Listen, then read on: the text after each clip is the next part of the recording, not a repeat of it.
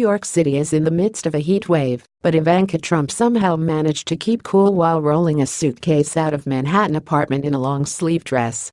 The 35-year-old outfitted herself in a $3,000 Alexander McQueen frock on Monday for her appearance on Fox and Friends, but just a few hours later, she traded her weather-appropriate sleeveless dress for a more buttoned-up look. Although the weather is expected to soar to 95 degrees, Ivanka donned a long-sleeve collared dress that was buttoned up to her neck and billowed past her knees as she headed to the airport for her flight back to Washington, D.C. The mother of three left her long blonde hair down around her shoulders, and she paired her look with black pumps and sunglasses. Despite the extremely warm temperatures, Ivanka looked relaxed as she rolled her purple suitcase past her doorman. While her luggage was being placed in the silver SUV that was waiting at the curb for her, Ivanka smiled and waved to the photographers waiting outside the door of her Park Avenue apartment. After hopping in the SUV, Ivanka rested her elbow on the window as she waited for her driver to make his way through the traffic. Ivanka kicked off the week with a rare television interview, sitting down with the hosts of Fox and Friends to rave about the work her father's administration is doing, dismiss his detractors, and bemoan her new job working in the swamp. It was a surprisingly blunt and candid chat, with Ivanka being asked at one point by host Brian Kilmeade if her new role as President Trump's assistant was harder than she thought it would be at first. "It is hard. And there is a level of viciousness that I was not expecting," said Ivanka. "I was not expecting the intensity of this experience, but this isn't supposed to be easy. My father's administration intends to be transformative, and we want to do big, bold things. We're looking to change the status quo." She then went on to say, "So, I didn't expect it to be easy. I think some of the distractions and some of the ferocity I was a little blindsided by on a personal level." Ivanka also explained that despite everything that is going on around her, she is still managing to stay focused on the task at hand. "I'm trying to keep my head down, not listen to the noise, and just work really hard to make a positive impact in the lives of many people," explained Ivanka. "I mean, if you want to, at the end of the day, if you want to think about difficult, it's the factory worker who has been laid off. Difficult is, the mother who has lost a child to opioid abuse." Ivanka explained that those real challenges put things in perspective for her and said that she has been enjoying the optimism she is seeing in people across the country as a result of her father's work as president. "They see the economy, and it's just booming. Small businesses have this sense of just vigor, and, I was talking with somebody the other day who was referring to it as the animal spirit," said Ivanka.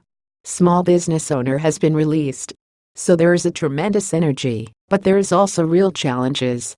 And that's what we're looking to address."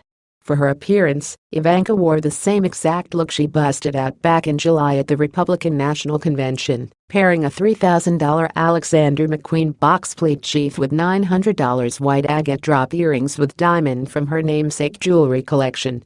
She changed things up a bit by wearing a pair of her $120 Ivanka Trump suede heels in nude and a $2,200 mother-of-pearl ring with diamonds from her defunct high-end jewelry line. Ivanka also carried a $275 Soho tote in white from her handbag collection as she headed out on Monday. The conversation that took a sharp turn as host Ainsley Earhart asked Ivanka about her first foreign trip last month, which took her to Saudi Arabia, Israel, and Italy. Ivanka raved about the trip and her husband, saying Jared was instrumental in organizing and planning the overseas tour. It was wildly successful. Saudi Arabia alone, if you think about the historic nature of gathering 54 Muslim and Arab leaders to talk about the goal of eradicating terrorism. Collective effort, said Ivanka. It was amazing the leadership that my father showed, the way he was able to foster really dialogue. Ivanka also took some time to speak about last week's appearance by James Comey in front of the Senate Intel Committee, revealing that her father felt vindicated after hearing the former FBI director's testimony and is now incredibly optimistic about the future. She was then asked about her experience visiting the Western Wall in the wake of her conversion to Judaism.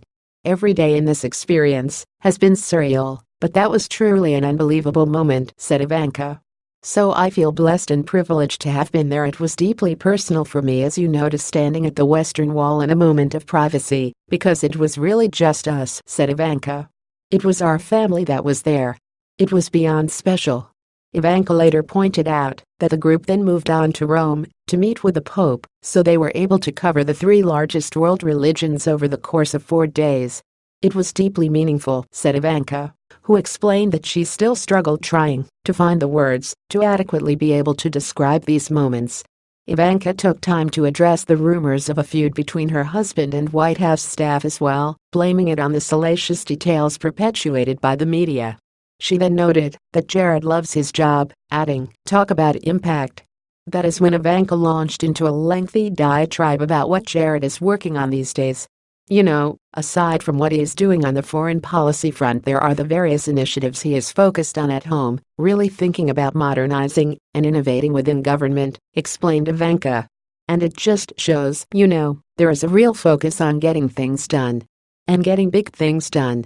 Ivanka meanwhile is keeping focused on both her job and her 3 children, Arabella, Joseph, and 1-year-old Theodore.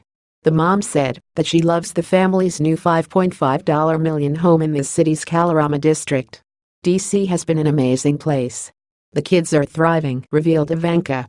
"And ultimately for me, that's the number one most important thing. If the kids weren't happy, it would be very hard for me." And with that, Ivanka headed off, with the first daughter making a brief return ahead of her tour of the Waukesha County Technical College in Wisconsin on Tuesday.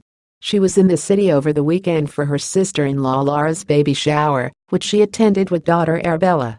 Ivanka and the 5-year-old were spotted leaving their Nick apartment to attend the gathering with Jared and Joseph, who split up for a boys' day, while the girls were out. Not in attendance at the shower, however, was the First Lady, with Melania busy this weekend making the move to Washington, D.C. with her 11-year-old son Barron. The pair will be joining Donald in the White House for the rest of his time in office, with Melania opting to let Barron finish her school year first before they move down.